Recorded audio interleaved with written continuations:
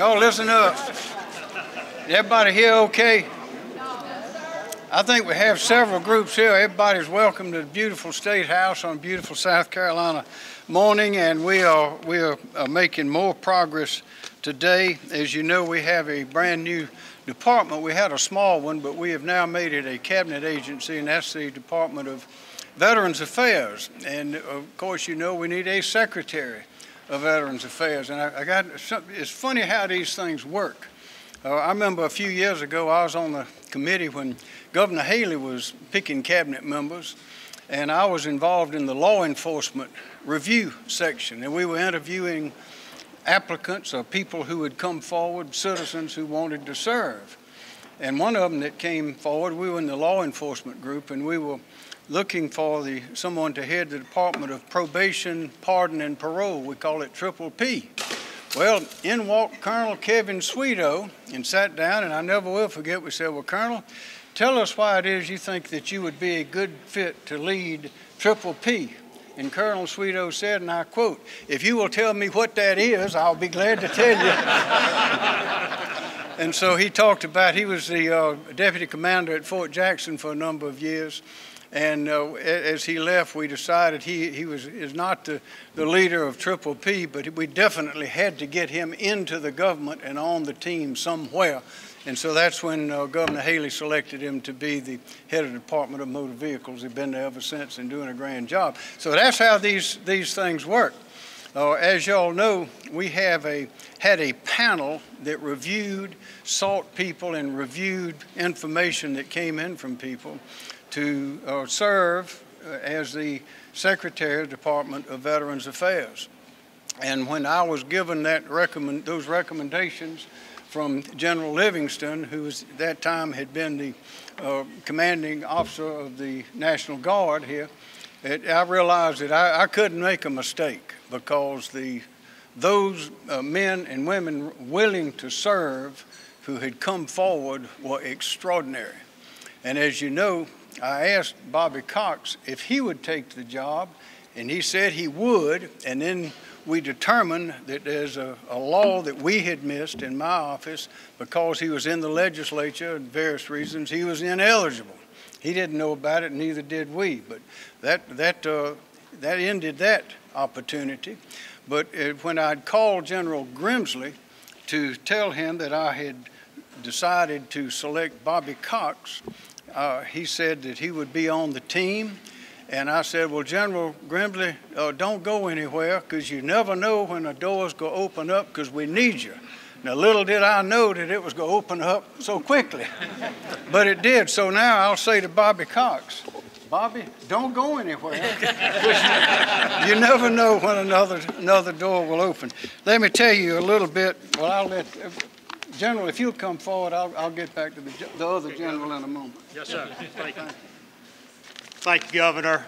As the Governor said, we had a great panel, well-represented panel that made the recommendations to the Governor for the Secretary's position.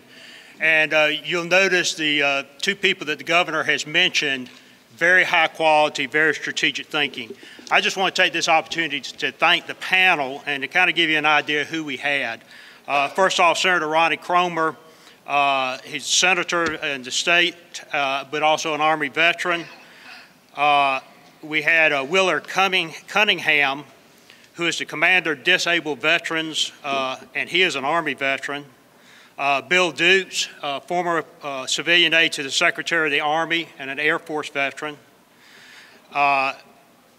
We had Patrick Ellswick, President When Life Sups, a great volunteer organization, Marine veteran.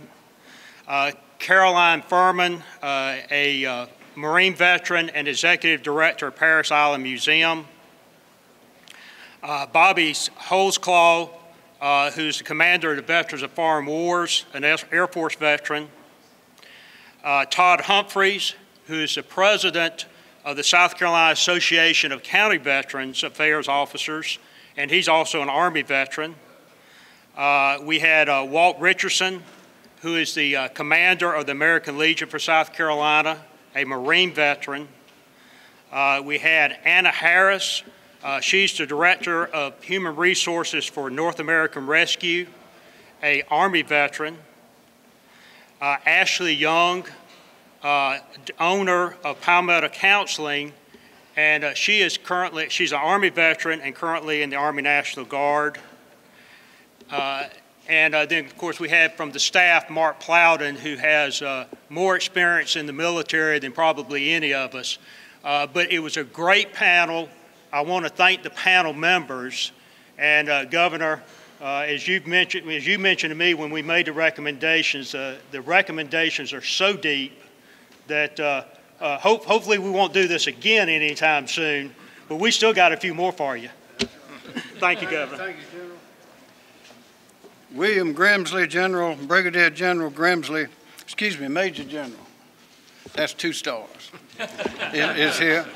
And I need to say, Kevin Sweeto is also, besides being the head of the Department of Motor Vehicles, is the Secretary of the Army's civilian aide to the Army. And we appreciate that service.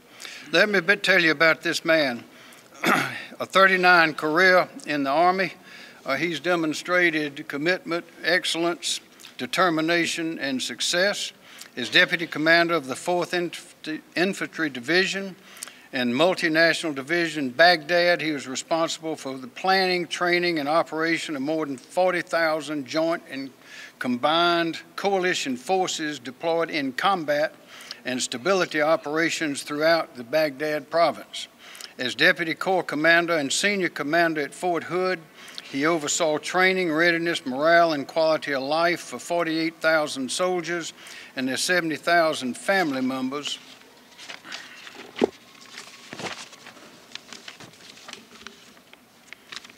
That's a lot of service. Also, he executed an $875 million base support budget. While there, he also developed and executed the Army's first holistic health promotion program to increase soldier and family resilience.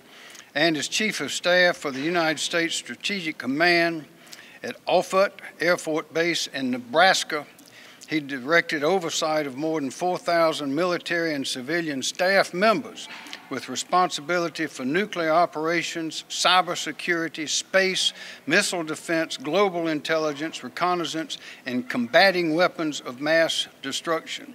His record is exemplary, it's unmatched, and I'm honored to have asked him, honored he came forward and he has accepted this position for the great people of South Carolina.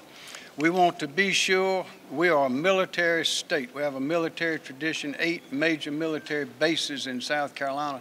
No state has the military tradition in history that we do.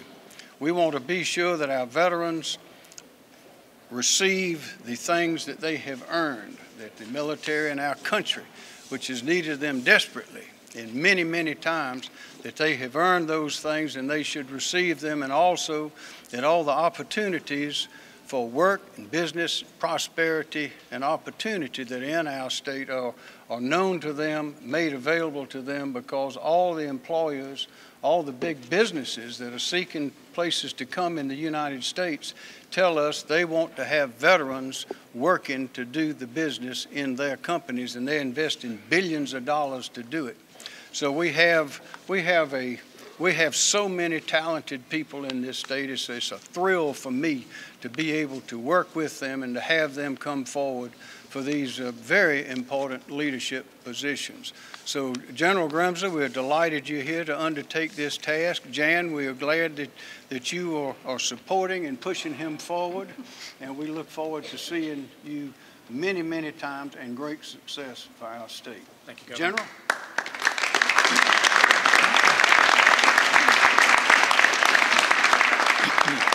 Thank you very much, Governor McMaster.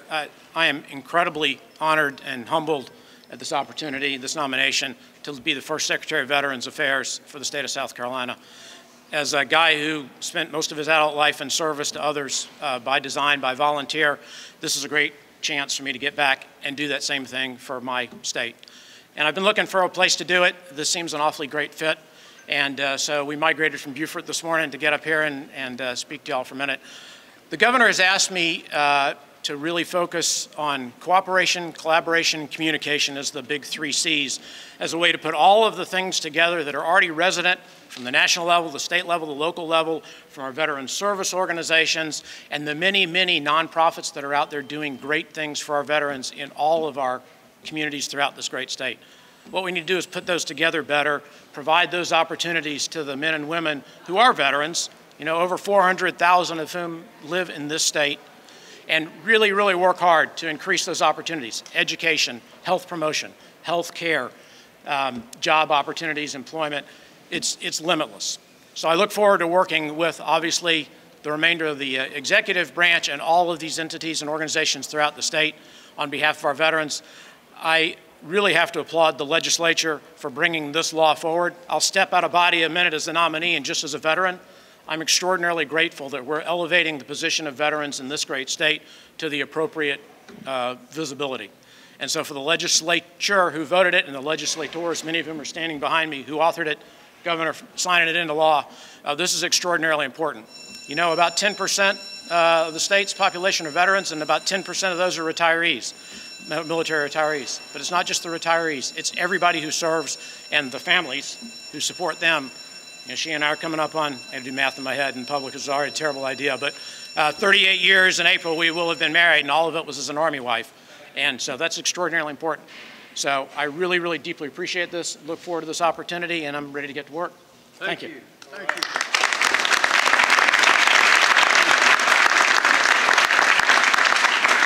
Well, as you can see, we have a great team, and you see many of them here.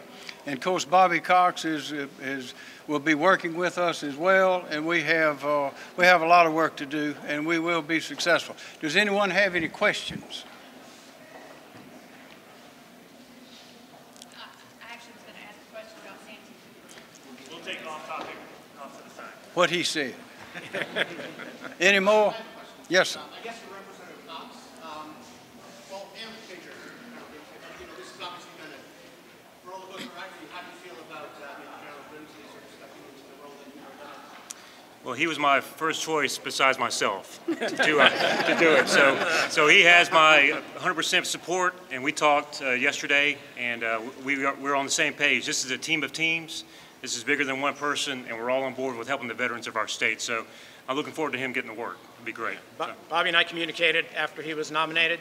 He reached out to me, I reached back and said, I'm all on board. Whatever you're going to do, I'm behind, and just let me know how I can help. And I'm going to lean on him hard again in the legislature and beyond. So, more questions? Yes, can you talk again just a little bit more about why you felt this position was necessary, and again, what you really did in this? Well, General Grimsley mentioned it a moment ago, and it's true. This is a military. This state has a military tradition. General Mark Clark, who was a four-star general and also president of the Citadel, just after World War II, said there's more patriotism in South Carolina than any other place in the world. And it's true, and that's one of the great traditions, customs, strengths that we have in the state, because the principles and notions and commitments of duty, honor, country are strong, and they make people stronger. You combine that with our great tradition of faith. They've often referred to us as the buckle on the Bible belt, and you put all of those people that have come from all these places, put them into paradise, which is where we live, and you have some great people. So that military tradition is something that counts, and it's something that's recognized not only around the country but around the world, not only for the military strength but the strength of the people who are involved. So we want to be sure that the veterans in South Carolina, this is the Department of Veterans Affairs, headed by a cabinet secretary. We want to be sure that it is recognized around the country for what it is, that our veterans are recognized for what they are and what they've done, and that we promote duty, honor, and country among all our citizens, because it makes us a better place. Senator Shealy, do you have a timetable for the Come on, sister.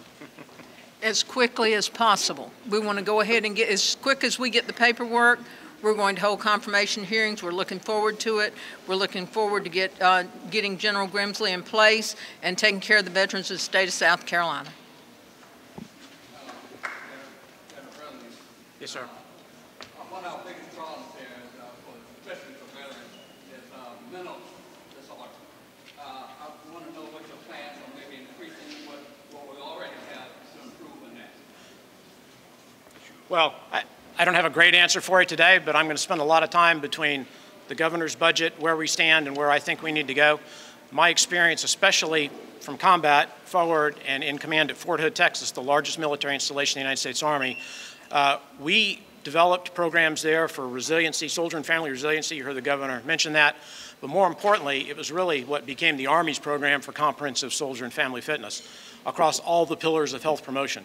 So physical, behavioral, mental, spiritual, social, family, all of financial, all of those things. I think all of those are very important. Mental health is an extraordinary part of that. You know, the veteran suicide rate is tragic. That's hardly a word to describe it. But it's systemic across society, and it's something we need to focus on. It's health care and health promotion. What we learned at Fort Hood is it takes a big tent of people to really bring in. You can't just necessarily go to the traditional places. The United States Veterans Affairs offers some tremendous services, but there are plenty of others out there that can help. What we did at Fort Hood is we opened a big tent, and we brought behavioral health providers from 50 miles around Fort Hood in and listened to what they said about the treatment they were providing our soldiers and families, and then we developed programs there. I intend to try and focus us forward in that same general vein, because I think we have some real opportunities to leverage a lot of the great things in the state. Yes, sir. Do you have a plan in terms of your first 30 days that you want to get accomplished, that you want to happen within that time? Well, I do, actually. I'm going to spend a lot of time learning, first off. Although I live in the state, come from the state, I've never been in the legislative, executive, or judicial parts of this state. I'm a soldier, and I live down in Beaufort, and I do what I do. But I think I had a lot to learn, first off. The first big thing I need to do is listen to other people. There are tremendous things that are already going on in the state. I think there are tremendous opportunities out here that I need to learn more about. And then this is what I did, by the way, every time I took command of anything. Don't try and change anything drastically unless you see it's terrible for the first 30 days. Go around, talk, meet people, pay attention, listen to what they say, and really bring them all in. This is about stakeholder engagement across the board. Our veteran service organizations, the traditional Big Six, as well as the newer up-and-comers, they have a lot to offer here. Go to our military bases, too, because the commanders and command sergeants, major, senior enlisted leaders at those bases, they have a lot to say about this, too. They're our future veterans we want to keep in the state. So I'm going to learn a lot. I'm going to build an operational plan for execution that I believe is going to take into account those things. And together, as we said, cooperation, collaboration, communication, in collaboration, cooperation with everybody across the state, communicating transparently, we're going to do our best to move forward here very quickly. Last question if there is one. Thank you very much. Congratulations. Thank you, Governor.